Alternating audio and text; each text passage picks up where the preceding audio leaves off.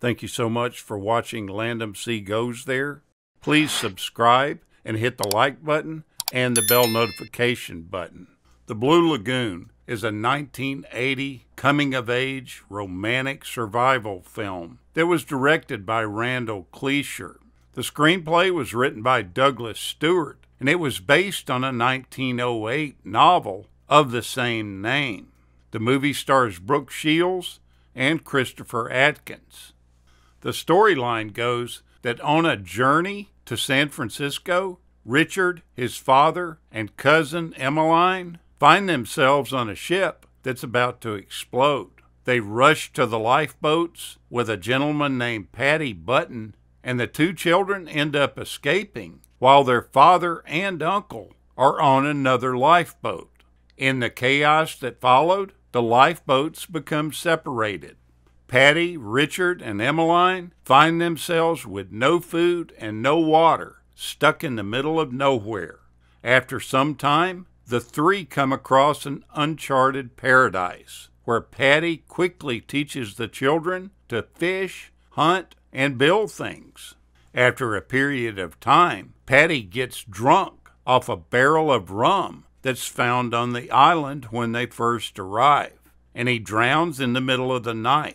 Emmeline and Richard are now alone and very scared, and they move their location and rebuild their island home. Many years later, the two young teenagers have developed a very real home, but hormones and feelings between the two strain their friendship until Richard, who is still very determined to reach San Francisco, is let down by Emmeline when a ship passes by the island and she doesn't light the signal fire that they had made. He ends up throwing her out of the home that they had built together, and she attempts to survive on her own, but she gets hurt. After Richard finds her dying, he realizes how he really feels for her, and he manages to save her. Nature ends up running its course, and their friendship turns into love as the couple continues to learn about the facts of life. When Emmeline has a baby and doesn't understand quite why. The movie was shot in Fiji on a privately owned island. The flora and fauna featured in the film includes an array of animals from multiple continents. Brooke Shields was cast in the role of Emmeline based on her performance in Pretty Baby.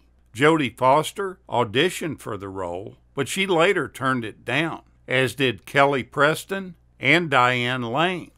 Willie Ames was considered for the role of Richard before Christopher Atkins was given it. It was the director's original concept to have two grown characters play the entire film in the nude, which scared off many actors. With shooting set to begin in a matter of days, the desperate director agreed to let Shields make the film, predominantly clothed, with a body double employed for the more explicit scenes. With that settled, the casting director turned their attention to the thousands of audition tapes that had been made over the course of a year and decided that Christopher Atkins would be the right choice for the role as long as they permed his hair to give him a more savage look.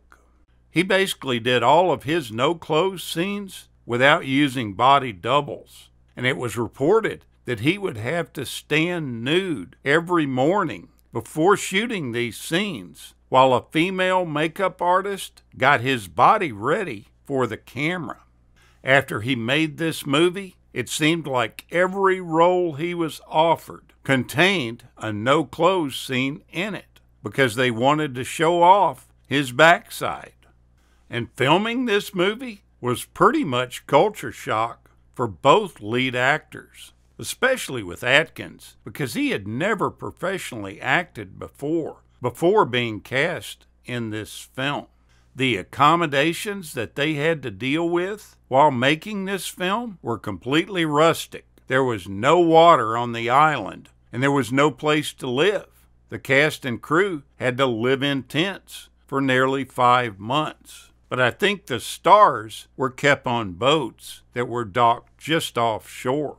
Brooke Shields was 14 when she played this role, and Christopher Atkins was 18. So the scenes that he did was no problem. But the scenes that Brooke Shields appears in, or at least it looks like she appears in, were problematic for the production. Even though the young actress and the film's crew maintained that they used body doubles for those explicit scenes in the film, and that her hair had been glued down to her chest to avoid exposing it, the allegations still arose.